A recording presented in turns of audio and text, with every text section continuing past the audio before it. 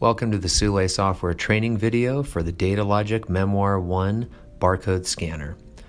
In this video, we're going to show you how to set up your barcode scanner from out of the box and get it properly registered to work with contract management. So in the box, you'll find the DataLogic scanner as well as a charger. You might need to charge the device before starting it up, and then you'll hold the button to boot it up. If you are rebooting an existing device, go ahead and do a factory data reset first, and then you can follow these instructions. Okay, so once the device is booted up, we're going to go through some basic setup functions that apply to any Android phone. The very first thing is get connected to the Wi-Fi. This is going to be the Wi-Fi that is going to extend into your fab shop where you'll be using the barcode scanner.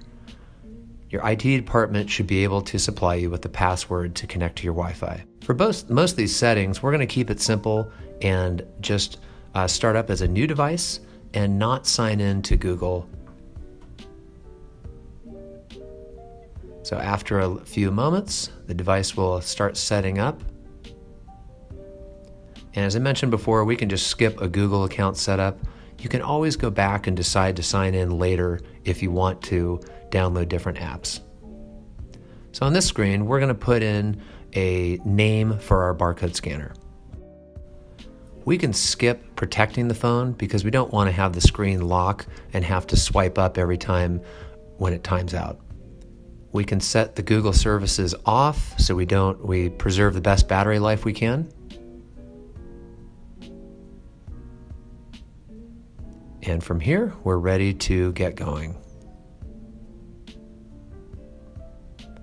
Okay, so when you see the front screen, this is now the device, and we're going to start by clicking on the Chrome icon in the bottom right corner. We can go ahead and again skip signing into Chrome, and now we're ready to go register the scanner with the computer. So in contract management, one time we need to go to the company options and select our database that these scanners are going to be talking to. We do that under the Web API menu.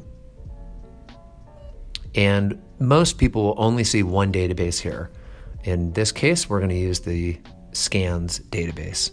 Make sure you hit save, and then you can exit this screen. If you haven't given yourself user rights, you will need to give user rights in inventory to the register barcode scanner function. Now we can launch inventory. And under the setup menu in inventory, you'll see the Register Barcode Scanner menu. Once you click on that screen, you'll see a list of all scanners that are already registered.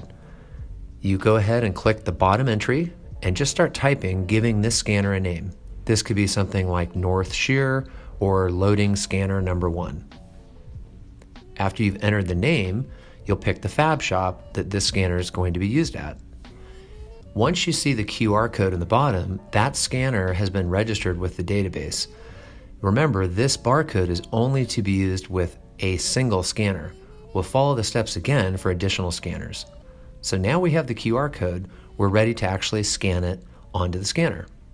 So we bring up Chrome, click into the box where we type a website address, and scan the barcode.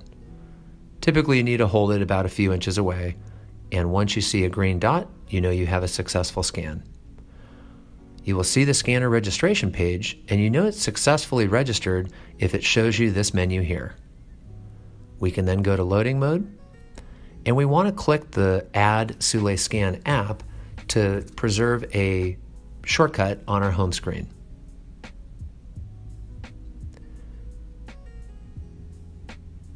And you will see now the app shows up there, and this is how we can launch the app going forward.